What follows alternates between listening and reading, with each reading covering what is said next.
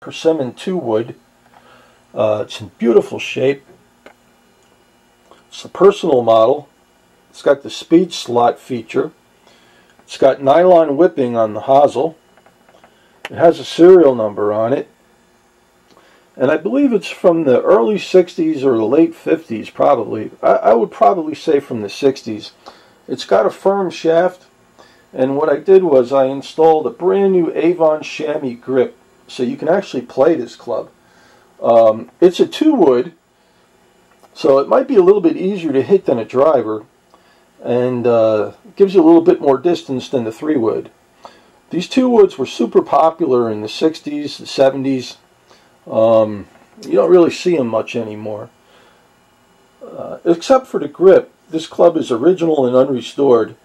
I changed the grip because there was a very old rubber grip on it where the rubber deteriorated pretty badly. In any case, this club is for sale. If you're interested in buying it, let me know.